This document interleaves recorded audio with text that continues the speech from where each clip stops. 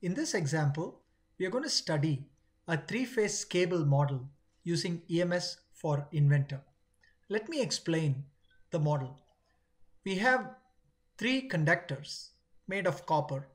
There is a layer of insulator, and then finally there is an outer layer again made of another conductor, which is basically there to give rigidity and strength to the cable. Now we have just modeled a cross section of the cable,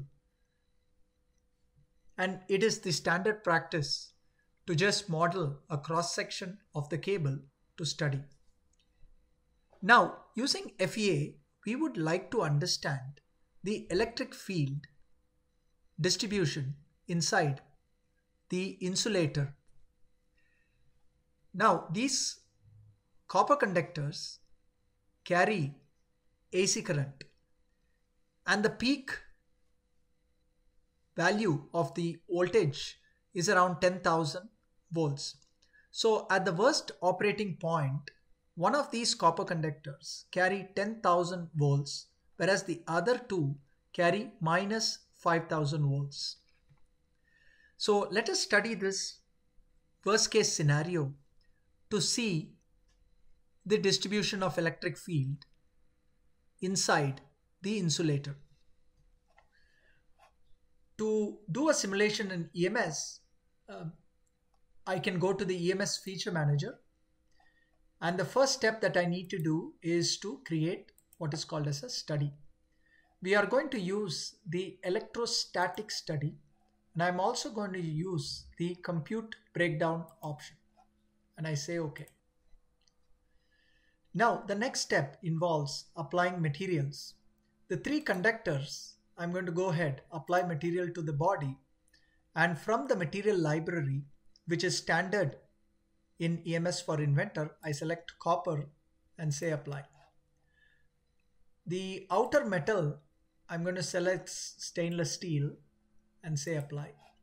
And the insulator is actually a cable material made of solid PTFE. And you can see the breakdown voltage and the permittivity of this insulator. I select apply and close.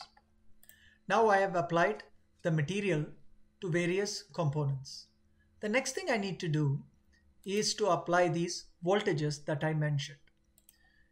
I'm going to select one of these conductors, which I'm going to maintain at 10 kilovolts, so 10,000 volts. Then I select the second conductor, which is at minus 5,000 volts potential.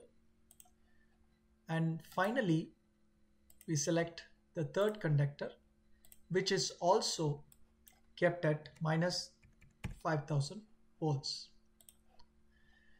Now the outer conductor is selected and it is grounded.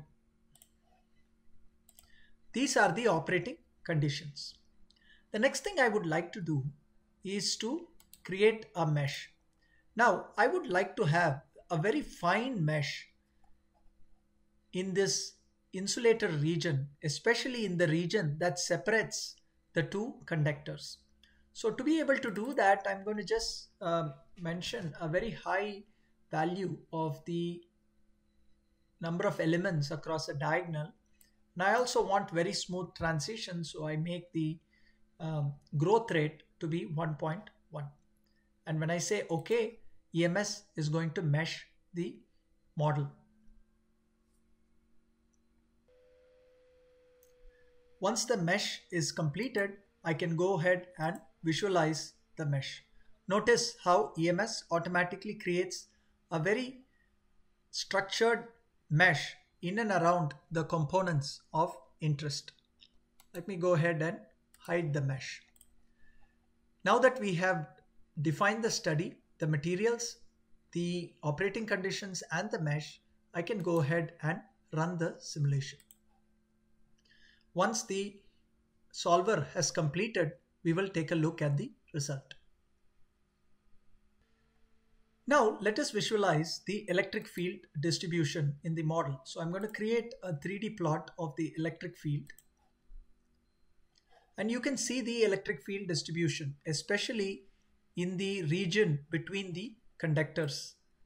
So you can see that the maximum electric field reached is close to around 7.45 million volt per meter.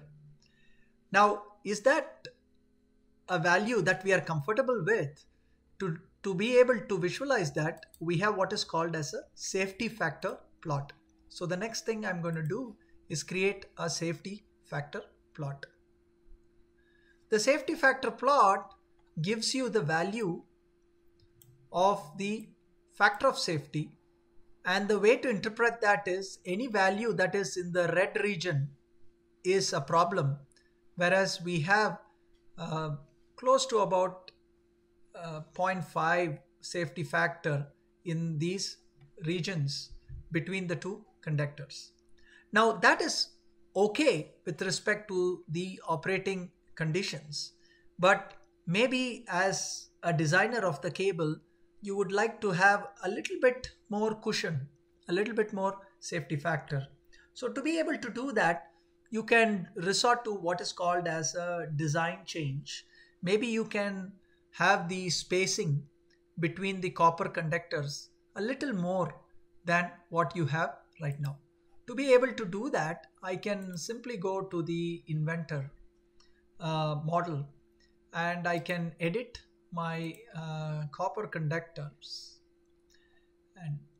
and then I can look at the sketch and then see that the separation right now is around 1.18. Let's make the separation 1.25 inches, and let's see how the new design is going to behave. So I can come out back to my assembly, and now I have a modified assembly here. I can go back to my EMS manager. Notice that Inventor recognizes that the model has changed and it invalidates the study. I can basically right click on my study and update the components. Now what this does is it updates the new geometry and associates it with the study that we created earlier. I can just right click and run the simulation. And now once the solver has completed, we will take a look at the results. The solver has completed, and then let us now take a look at the new value of the electric field. Notice that the electric field from 7.5 million volt per meter has gone down to 4 million volt per meter. And that's a lot more comfortable value as a designer. The distribution looks similar. We can choose to see the potential.